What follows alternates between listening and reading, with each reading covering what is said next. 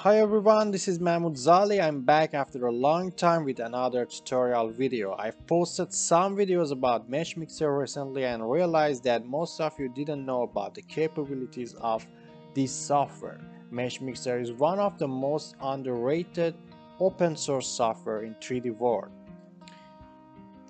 Alright, let's go to the main subject here. In this video I want to show you how to remix objects like this in Meshmixer. This is Benchy 3D model, a very famous 3D model, and this guy has remixed it with a wave. In this video I want to try this method with different 3D models, a veil, and this 3D model called Ocean in a Box. You can download both from Thingiverse. Alright, we are in Meshmixer. Let me insert the first object, which is our ocean. Okay. To change the dimensions or move the object, you can go to Edit, Transform, and you can change the dimensions here, to change the values here, or rotate your object. In this case, I don't want to change anything,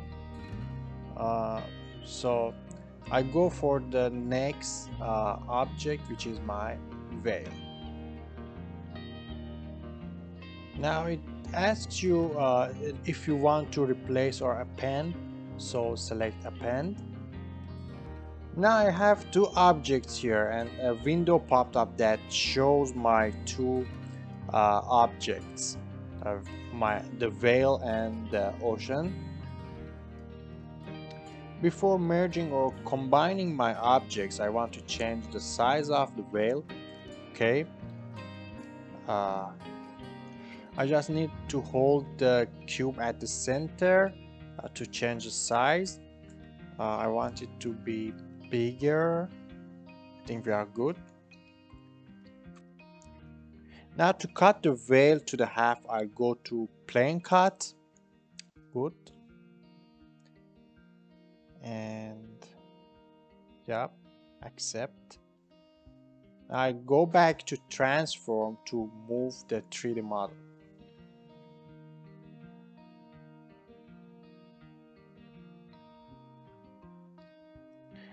I can also rotate the object. That's fine. Okay, I move it to the center.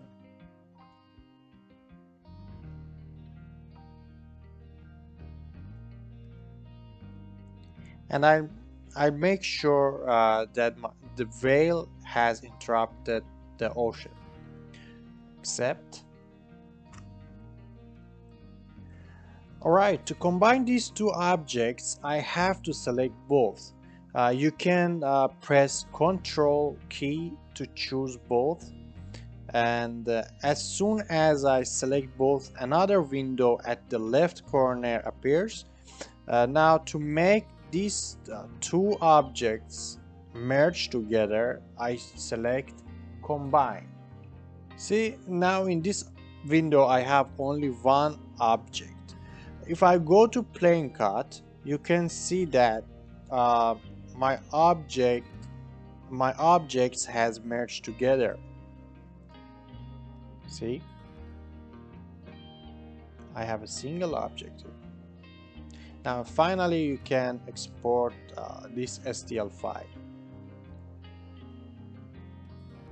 What if I want to print these two objects separately, but I need a space on the surface of the ocean to stick them easier, or sometimes you need to print them separately to avoid supports, same as Benchy that I showed you a while ago.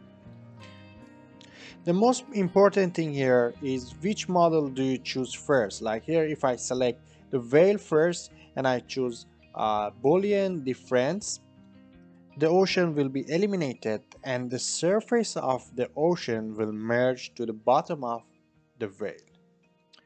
Okay, I undo that. Let's do it again. So in this case, I have to choose ocean, then the veil, and I go to Boolean difference.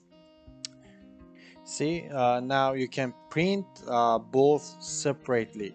But before doing Boolean difference, make sure that you have exported uh, the veil object. You can change the values here, but I don't want to change anything here. Uh, okay, I hit accept. Okay, that's it. You can make many cool products with this method. Actually, I do this for years and made and sold many products like this without even designing them. I hope you enjoyed this video as much as I did.